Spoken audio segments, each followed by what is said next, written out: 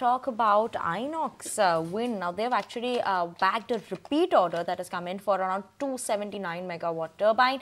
But what does this mean for the company? To understand more in terms of where does their order book stand, what should we be expecting going forward, we're joined by Devansh Jain, ED at InoxGFL Group, joining in with us. Devansh, thank you so much for joining in with us this afternoon on ET Now. And clearly cheer coming in for you, Christmas cheer as well, given that this repeat order has come in for the company, 279 megawatt. And what does this, actually start by telling us? What does this new order, where does it take your total order book to? Now, where do you see the margins also? What sort of margins do you derive from this? So, what could we be expecting in terms of margins then as well here?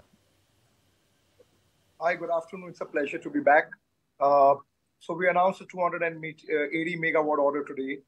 Importantly, it consists of 180 megawatts of equipment supply and very limited scope services, and 99 megawatts of turnkey.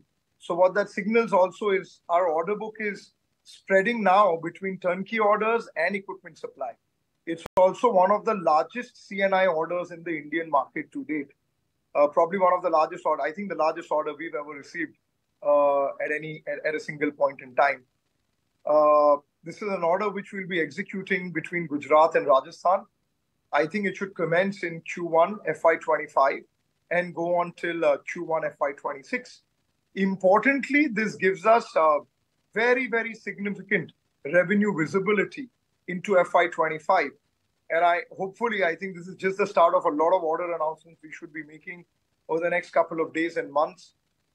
We intend and hope that by March 24, we should be covering a big chunk of FY26 as well for us. In terms of revenue, as you asked, this would entail a supply value north of 2,200 crores. This excludes the services piece. The services piece would be a couple of hundred crores over the lifetime of the contract.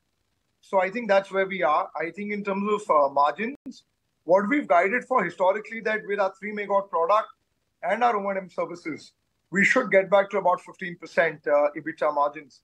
And I think this order should be in terms of margins, I think we should be able to achieve that as we move forward with these orders.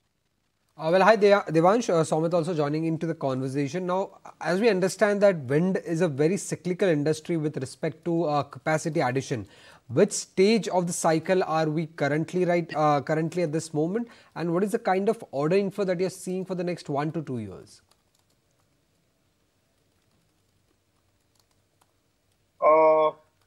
I think, it was a cyclical industry till 2017 when the sector was driven primarily by feed-in tariffs.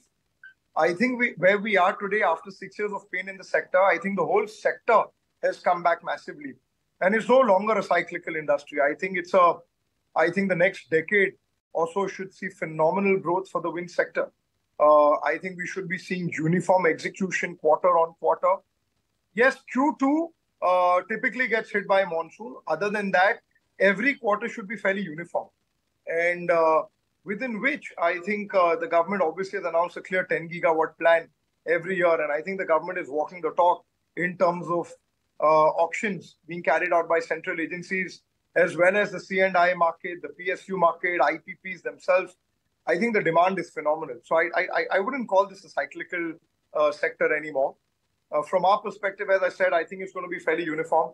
We've just started, order announcements. I think we did mention we should see a significant amount of order inflows as we move forward. We've used the past couple of months to strengthen the balance sheet, clean up the balance sheet, raise a lot of capital, get the supply chain in place, get all our certifications in place for our 3.3 megawatt turbine. And I think where we are today, I think we're just at the cusp of a massive ramp up in execution. Right. Devansh, let's just talk about in terms of cash. You've turned cash positive in Q2.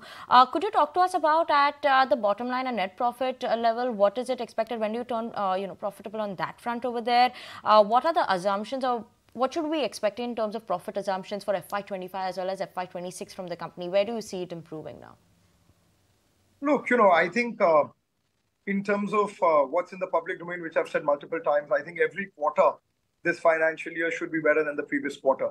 So Q1 was EBITDA positive, Q2 was cash positive. Naturally, Q3 and Q4 should be coming up in the near future, but I think we should be better every quarter. I think what we've also stated was over the course of this financial year, we will turn net profit, turn overall in the green. And I think we are well on track for that. I think there are various analyst estimates out there from ISEC, Systematics, a couple of other analyst reports in the public domain. But what's important is I think FY25 should be a big turnaround here in terms of profitability. I think we should be going from about the past 4 or 5 years, we've typically been doing about 700 crores of top line, 100 odd megawatts. And I think FY25 should be north of 4,000 crores, very, very significant profitability. Obviously, FY26 should be way larger than that. I mean, that's all that I can say at this point in time. I mean, being a listed company, we can't give more guidance, but yes, we should get back to about 15% EBIT margins in the consolidated entity from FY25 onwards. Thank you so much for joining in with us and giving us some bit of a color in terms of what we should be expecting from the company going forward as well. Thank you so much. That was the management of Inox Wind joining in with us.